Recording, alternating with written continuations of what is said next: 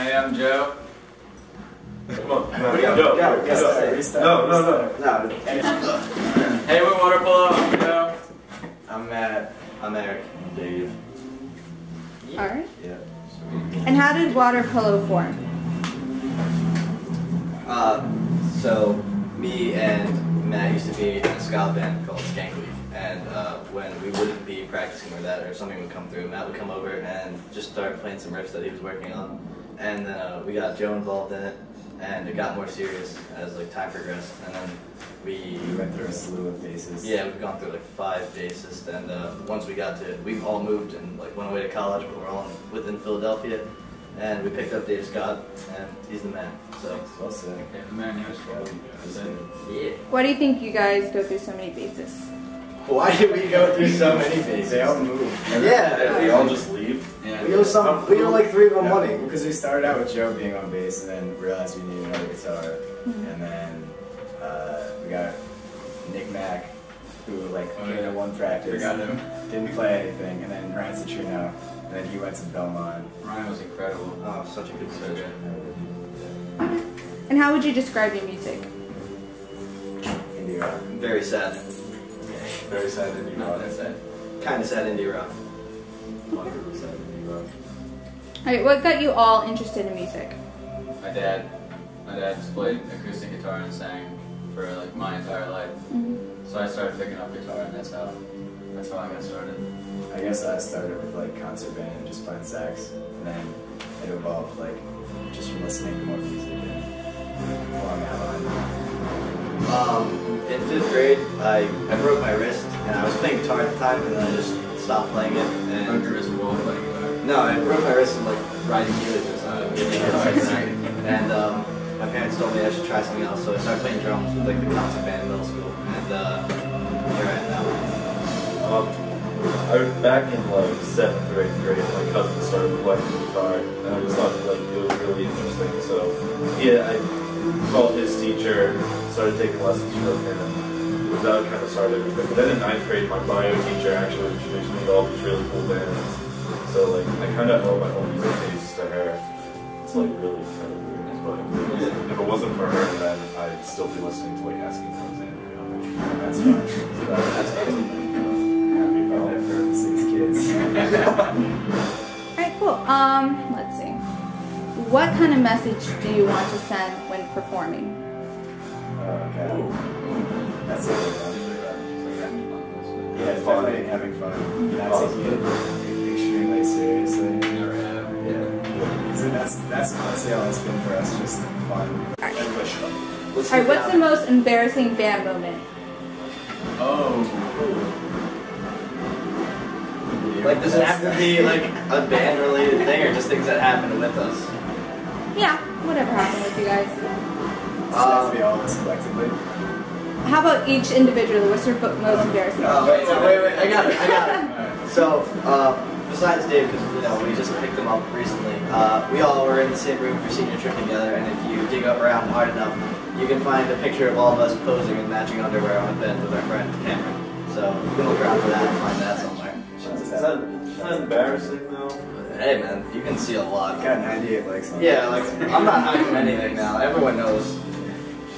Okay. So that's that. That's good. All the balls we're seeing. Alright, if you guys had to be another local band, who would you be? Sleep in. Is that the question? Yeah. Yeah. No. Killing the Rivers. I'd be down. Oh yeah. Down for sure. Yeah. What about you? Oh shit. Local to do. What? Local to do. Well, yeah, I guess local for me, I'd want to be like either like Radiator Hospital or Hopalong. Either one of those would be awesome. And this is kind of weird. If you had to pick anyone in the band who would die first in the movie, who would it be? I'll take it. Joe. Why? He's already on his last leg. Joe Lynch has 1.5 lungs, and that's about it. Oh, really? Yeah, so he wouldn't actually run anyway. I'll take the ball. Paragon. And my name is What a nice guy. Absolutely. Alright, who are your influences?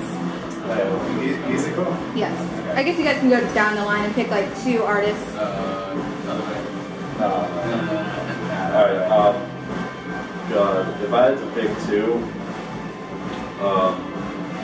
I'd probably have to say Mac DeMarco, for sure. It's totally one.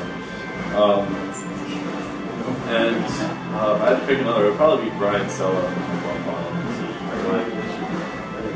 I don't know. His lyrics and his voice are so killer. They're so like original. Wow. 2 bands that influence my music now, I guess I would say American Football and Title Flight. Title Flight. Flight. You want to go? Like, Yeah, honestly, no. okay. I would probably say definitely a Great Big Pile of Leaves, just because like the fun aspect of that. Yeah. And another one, probably Maps Analysis, just because I really like that. Come on, Joe. I don't know. There's gotta be one. Oh yeah, U-Blue is pretty awesome. We've been compared to them a lot. Yeah. Oh yeah. Oh shit, Prawn. I love Prawn. They're fantastic. Yeah. Did you all get along at first when you started the band? Yeah. Okay. What do you mean? Okay. We did basketball. Oh yeah.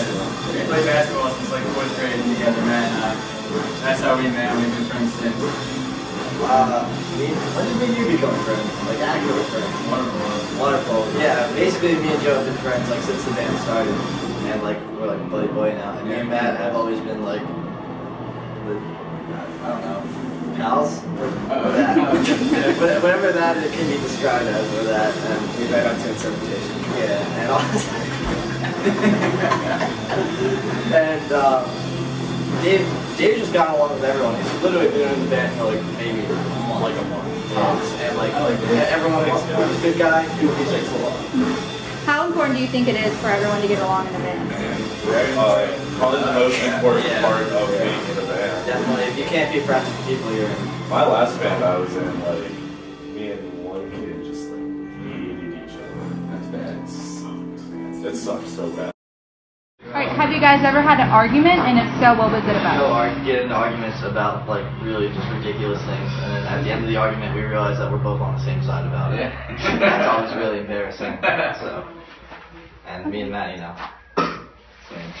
Yeah. just Alright, love for that. people who haven't performed a show, how would you describe it? Performing a show. Mm-hmm. It can be nerve-wracking. I mean, like, especially if it's one of your first shows. Mm-hmm. I feel like a lot of the time it depends on like where it is, who you're playing with. Yeah. You And know, then, like, stuff also like that. Definitely how much you practice And before. how much you Yeah. practice before. Because if you practice like once or twice beforehand, you like go to play a show, it's not gonna turn out very well. It always like feels better seeing like a friendly face in the crowd, Yeah. but like it feels a lot better when you see someone you've never met before really getting into it. So. Mm-hmm. How was your first show?